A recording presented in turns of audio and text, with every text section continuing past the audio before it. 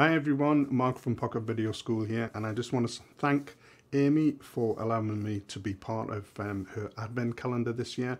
And I've got 3 tips for you if you are using smartphone to create, or smartphones should I say, to create any of your video content this year.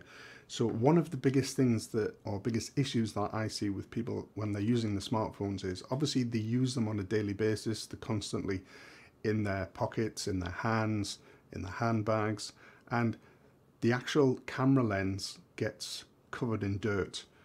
You know, it can be grease and things from your fingers when you're scrolling, and when you're using your phone you inadvertently do all this kind of stuff all the time without realizing. So one of the things that you need to do is get yourself a little cloth. This is a lens cloth that I've got here, and then all you need to do is just give the actual camera lens a bit of a clean, and you should see a big difference in the way that your footage looks. So you can even use a tissue. They tend to be a little bit abrasive and they can sometimes leave fibers on, so you're better off with either a microfiber cloth or something that is actually specifically for cleaning lenses. You can pick them up on some of the well-known online retailers. They're not expensive at all, but it could be an absolute lifesaver when it comes to your video content.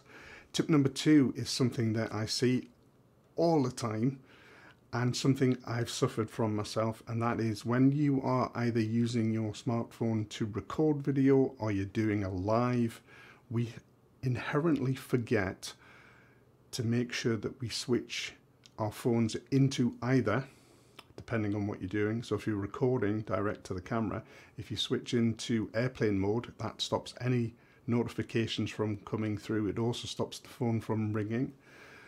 If you're going to be using it for a live, however, if you switch it onto that, you'll also find that it knocks off the Wi-Fi, and that means that you can't do your live. So you can use do not disturb mode, and both those features are available in both Android and iOS phones.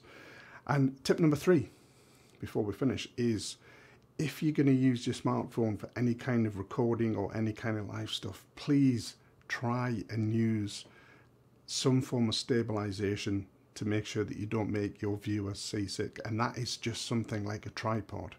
It doesn't have to be an expensive one. I've even seen people use a polystyrene cup turned upside down and cut a hole in the top and just position it in the cup. So they put it in the cup and stick it on some books or on a shelf or something. Great stuff. It's easy. It's the kind of stuff that we've all got around us, but we sometimes forget. So this is a timely reminder in time for Christmas when we're all doing that stuff.